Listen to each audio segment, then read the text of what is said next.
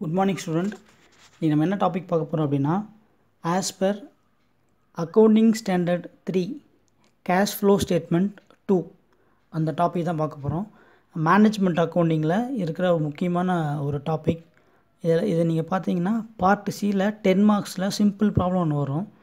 இத பார்க்கிறதுக்கு முன்னாடி இதோட சீக்வென்ஸ் நம்ம பார்க்கணும். இந்த சீக்வென்ஸ் நம்ம பார்க்கும்போது நம்ம எக்ஸாம் பாயிண்ட் ஆஃப் வியூல இது பார்ட் B ல ஒரு ப்ராப்ளம் கேட்பாங்க. என்ன அப்படினா preparation of fund flow statement அப்படினு சொல்லி ஒரு ப்ராப்ளம் கேட்பாங்க.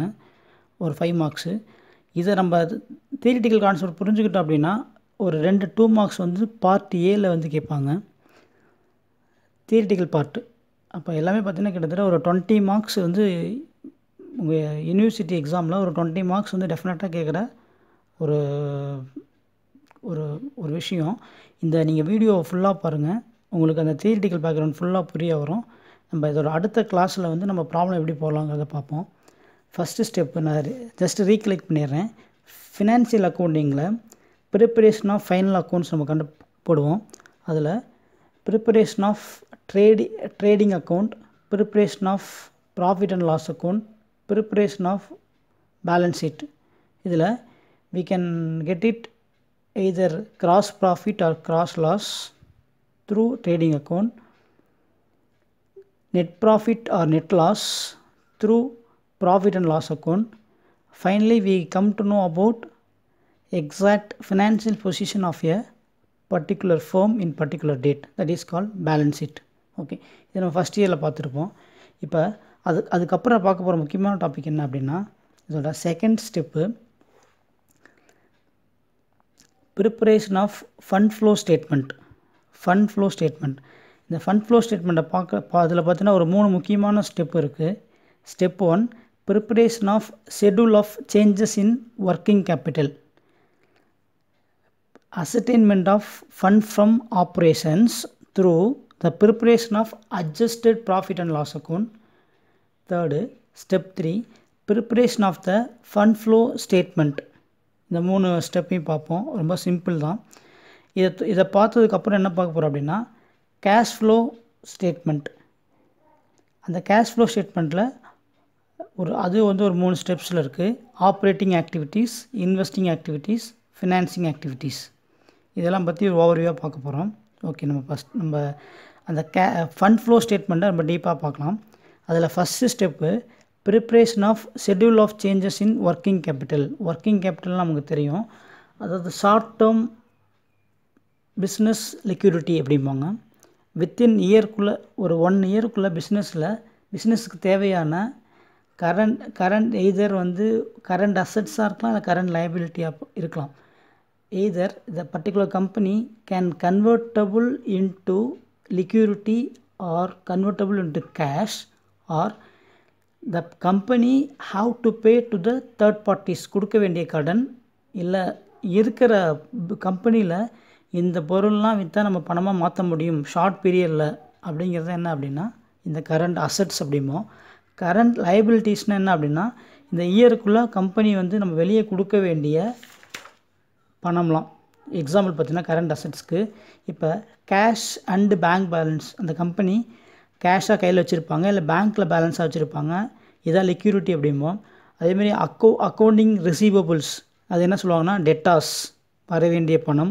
பில்ஸ் ரிசீவபிள், நமக்கு வர வேண்டிய வெளியிருந்து வர வேண்டிய ஏதாவது ஒரு பில், நமக்கு ஏதாவது சப்ளை பண்றவங்க நம்ம பில்லு கொடுத்திருப்போம், அவங்க தர வேண்டிய பணம் பேலன்ஸா இருக்கலாம். Temporary investment R short term investments. அது மாதிரி ஸ்டாக் ஆஃப் ரா மெட்டீரியல்ஸ், நம்மகிட்ட இருக்கிற மெட்டீரியல்ஸு அது செமி ஒர்க் இன் ப்ராக்ரஸ் இருக்கிறது, finished goods, stores, spare parts, இதெல்லாம் என்ன பண்ண முடியும், நம்ம சேல் பண்ணால் நமக்கு பணமாக கன்வெர்ட் பண்ண முடியும் ஈஸியாக. நெக்ஸ்ட்டு நம்ம அட்வான்ஸாக பே பண்ண ஏதாச்சும் ப்ரீபேமெண்ட், ப்ரீபெய்டு ரெண்ட்டு முன்னாடி கொடுத்துருப்போம். 3 மந்த்ஸ்க்கு தேவையான ரெண்ட்டை பார்த்தீங்கன்னா முன்னாடி கொடுத்துருப்போம். அன்எக்ஸ்பைர்டு இன்சூரன்ஸ், ஃபியூச்சரில் கொடுக்க வேண்டிய இன்சூரன்ஸை ஏர்லியராக கொடுத்துருப்போம். அதே மாதிரி accrued incomes R advance recoverable. Last readily marketable securities. இது எல்லாமே என்ன அப்படின்னா கரண்ட் அசெட்ஸ். கரண்ட் அசெட்ஸ்னால் என்ன அப்படின்னா லிக்விடிட்டி, ஷார்ட் டேர்ம் மணி, பணமாக ஈஸியாக கன்வெர்ட் பண்ண முடியும். ஓகே, நெக்ஸ்ட்டு கரண்ட் லைபிலிட்டிஸ்னால் என்ன அப்படின்னா அக்கௌண்டிங் பேயபிள்ஸ் நம்ம நம்ம வெளியே பணம் வாங்கியிருப்போம், அது நம்ம கொடுக்க வேண்டிய ஷார்ட் டேர்ம் லைபிலிட்டிஸ், ஐ மீன் கிரெடிட்டார்ஸ், பில்ஸ் பேயபிள், இல்லை நம்ம கொடுக்க வேண்டிய பெண்டிங் அவுட்ஸ்டாண்டிங் எக்ஸ்பென்சஸ், பாதி கொடுத்துருப்போம் பாதி கொடுக்காமல் இருப்போம். எக்ஸாம்பிள் பார்த்தீங்கன்னா வேஜஸ்ஸு, ரெண்ட்டு, கமிஷன் கொஞ்சம் கொடுத்துருப்போம், பேலன்ஸ் அப்புறம் தரேன்னு சொல்லியிருக்கலாம். இல்லை பேங்க்கில் 45 டேஸில் பேங்க் ஓடி நம்ம எடுத்துருக்கலாம் பிஸ்னஸ் பர்பஸ்க்காக, அந்த ஓடி பே பண்ணுற மாதிரி இருக்கலாம். இல்லை எங்கேயாச்சும் வெளியே இன்கம் அட்வான்ஸாக ரிசீவ் பண்ணிக்கலாம். இந்த மாதிரி டிவிடெண்ட் நம்ம கொடுக்க வேண்டிய டிவிடெண்ட் பேயபிளாக இருக்கலாம். இல்லை நம்ம கொடுக்க வேண்டிய எனி ப்ரொவிஷன்ஸ் இவங்களுக்கு கொடுக்கணும் அப்படிங்கிற மாதிரி doubtful டெட்ஸு, provision for taxation, proposed dividends, நம்ம கொடுக்க வேண்டிய டிவிடெண்ட்ஸ், இதெல்லாமே என்ன அப்படின்னா கரண்ட் லைபிலிட்டிஸ். இந்த கரண்ட் அசட்ஸ்க்கும் கரண்ட் லைபிலிட்டிக்கும் அந்த 1 இயரில் இருக்கிற டிஃப்ரென்ஸ் இன்க்ரீஸ் ஆயிருக்கா டிக்ரீஸ் ஆயிருக்கா அப்படின்னு கண்டுபிடிக்கிறது என்ன அப்படின்னா preparation of schedule of changes in working capital. Step 1 over இதில் ஃபண்ட் ஃப்ளோ ஸ்டேட்மெண்ட்டில். ஸ்டெப் 2 பார்த்திங்கன்னா அசர்டைன்மெண்ட் of fund from operations through the preparation of adjusted profit and loss account. இது என்ன சார் இவ்வளோ பெரிய லென்த்தாக இருக்குது என்ன சார் அப்படின்னு பார்த்தீங்கன்னா ரொம்ப சிம்பிள். ஃபைனல் அக்கௌண்ட்ஸ் ப்ரிப்பேர் பண்ணும்போது trading account, profit and loss account கண்டுபிடிப்போம்ல, அதுக்கு அடுத்தது கண்டுபிடிக்க வேண்டிய முக்கியமான விஷயம் என்னென்னா profit and loss appropriation account. அது என்ன sir profit and loss appropriation அக்கௌண்ட்னா நம்ம பிஸ்னஸ்க்குள்ளே அந்த 1 இயரில் நடக்கிற எக்ஸ்பென்சஸ் இன்கம் எல்லாம் காட்டினா ப்ராஃபிட் அண்ட் லாஸ் அக்கௌண்ட். அந்த என்டையர் பிஸ்னஸோட எக்ஸ்பென்சஸ் இன்கம் அதெல்லாம் காட்ட வேண்டிய அக்கௌண்ட்ஸ் என்ன அப்படின்னா இந்த profit and loss appropriation account. Sir கொஞ்சம் தெளிவாக புரிகிற மாதிரி சொல்லுங்களேன், எனக்கு சரியாக அது புரியல அப்படின்னா ரொம்ப சிம்பிள். பிஸ்னஸ் என்ன சார் 1 இயரை தாண்டி என்ன சார் விஷயம் நடக்கும் அப்படின்னா அந்த அட்ஜஸ்டட் ப்ராஃபிட் அண்ட் லாஸ் அக்கௌண்ட்டில் இதே மாதிரி டெபிட் கிரெடிட் ரெண்டாக பிரிப்போம். டெபிட் சைட்ஸ் எல்லாமே என்ன வரும் அப்படின்னா ஆல் த எக்ஸ்பென்சஸ் வரும், நம்ம படிச்சிருப்போம் அக்கௌண்டிங் ரூல். கிரெடிட் சைடில் பார்த்தீங்கன்னா ஆல் இன்கம்ஸ் வரும். சார் இந்த பிஸ்னஸை 1 இயரை தாண்டி என்ன ஒரு பிஸ்னஸில் நடக்கும், என்னென்ன எக்ஸ்பென்ஸ்லாம் நடக்குன்னா ரொம்ப simple. Depreciation on fixed asset, நம்ம இருக்கிற அசட்டுக்கு வருஷம் டெப்ரிசியேஷன் கண்டுபிடிப்போம்ல 20%, 30%, அந்த டெப்ரிசியேஷன் அமௌண்ட்டை இங்கே காட்டுவோம். ப்ரிலிமினரி எக்ஸ்பென்சஸ், பிஸ்னஸ் ஸ்டார்ட் பண்ணுறதுக்கு முன்னாடி பிஸ்னஸை ஸ்டார்ட் பண்ணுறதுக்கு தேவையான அந்த ப்ராசஸ் பண்ணுறதுக்கு தேவையான இந்த டாக்குமெண்டேஷன் இதெல்லாம் பண்ணுவோம்ல, அதுக்காக பண்ண எக்ஸ்பென்சஸ் என்ன பண்ணிக்கலாம் இதில் காட்டிக்கலாம். Discount on issue of preference shares and debentures, நம்ம ஷேர் டிஸ்கவுண்டில் இஷ்யூ பண்ணுவோம். 100 ரூபா ஷேர் என்ன பண்ணுவோம் அப்படின்னா ஒரு 10 ரூபா 5 ரூபாயில் கம்மியாக கொடுப்போம், 95 ருபீஸ் இல்லை 90 ருபீஸ் கொடுப்போம்ல, அதில் வர அந்த லாஸ் இருக்குல்ல அதை பிஸ்னஸில் காட்டுவோம். Goodwill return of premium on redemption, transfer to reserve, loss on sale of fixed assets, provisions for tax, general reserve, specific reserve, proposed dividends. இதெல்லாமே என்ன அப்படின்னா adjusted profit and loss account. உங்களுக்கு புரியுதுன்னு நினைக்கிறேன். இதெல்லாமே என்ன அப்படின்னா ஒரு பிஸ்னஸில் 1 இயருக்குள்ளே பிஸ்னஸில் நடக்காத, அதாவது அந்த இயருக்குள்ளே நடக்காத அதை தாண்டி இயர்லி ஒன்ஸு அது மாதிரி நடக்கிற எக்ஸ்பென்சஸ் அப்படி நான் வச்சுங்க சிம்பிளாக. அடுத்தது இன்கம் பார்த்திங்க அப்படின்னா அதே மாதிரி profit on sale of assets, ஒரு அசட்டை விற்கும்போது கிடைக்கிற profit, profit on revaluation of fixed asset, அந்த அசட்டோட ரீவேல்யூ பண்ணும்போது கிடைக்கிறது, வர வேண்டிய நான் operating income like dividend received, rental received, income tax refund ஆகுதில்ல அந்த அதெல்லாமே என்ன அப்படின்னா இதெல்லாம் கெயின் சொல்லுவோம் அல்ல ப்ராஃபிட் சொல்லுவோம். இதை அட்ஜஸ்ட் பண்ணும்போது பார்த்தீங்கன்னா கிரெடிட்ஸ் எல்லாம் கிரெடிட்ஸ் என்ன வரும் அப்படின்னா trading profit R funds from operations.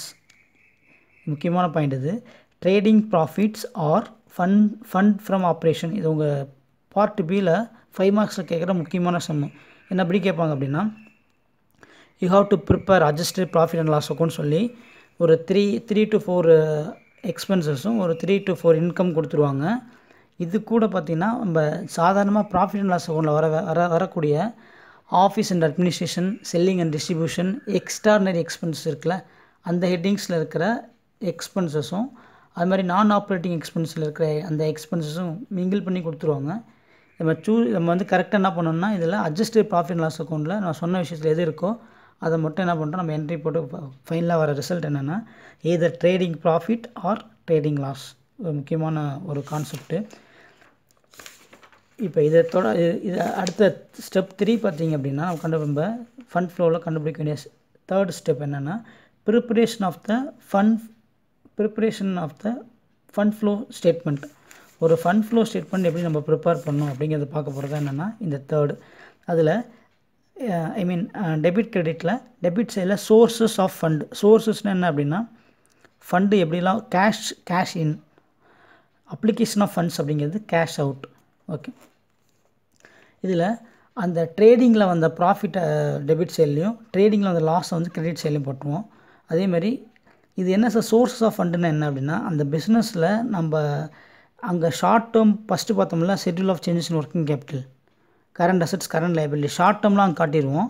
Simple. இந்த ஃபண்ட் ஃப்ளோ என்ன பண்ணுவோம் அப்படின்னா லாங் டேர்ம்லாம் அங்கே காட்டிடுவோம்.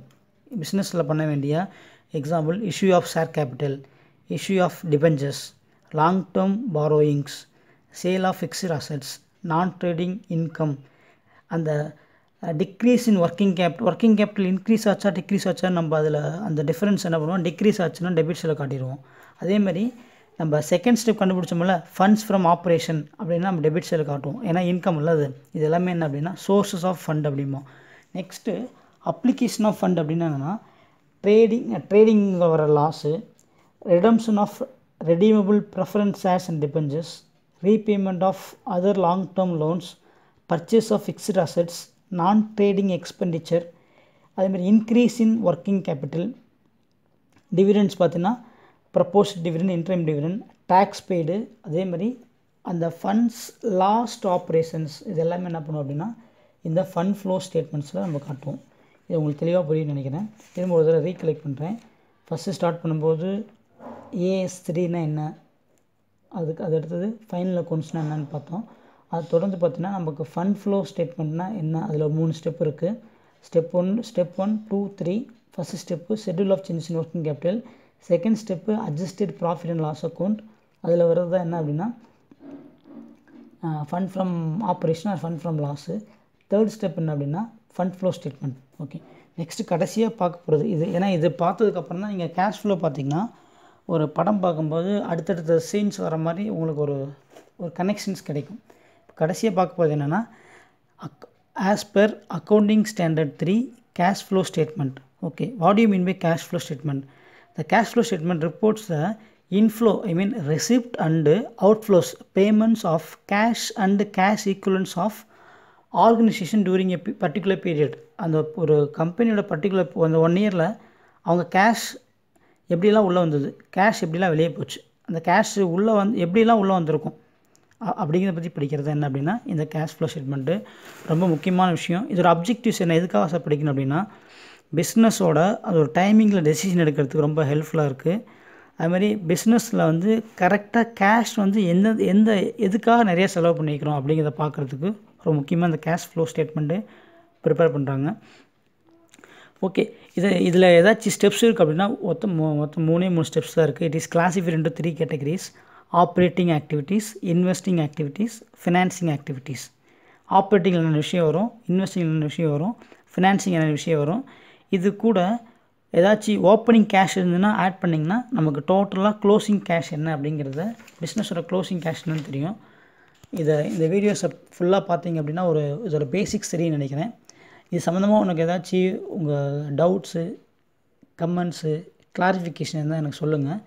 திரும்ப நான் நெக்ஸ்ட்டு வீடியோவில் இதை நான் உங்களுக்கு ப்ராப்ளமாக எப்படி நம்ம சால்வ் பண்ணலாம், நான் பேசின விஷயத்தை இந்த ஃபண்ட் ஃப்ளோ ஸ்டேட்மெண்ட்டும் கேஷ் ஃப்ளோ ஸ்டேட்மெண்ட்டும் ஒரு ப்ராப்ளம் வந்தோன்னா எப்படி சார் சால்வ் பண்ணணும், அட்ஜஸ்ட் பண்ணுறது எப்படி போஸ்டிங் பண்ணணுங்கிறத நம்ம டீட்டெயிலாக பார்ப்போம். தேங்க்யூ ஸோ மச் ஃபார் வாட்சிங்.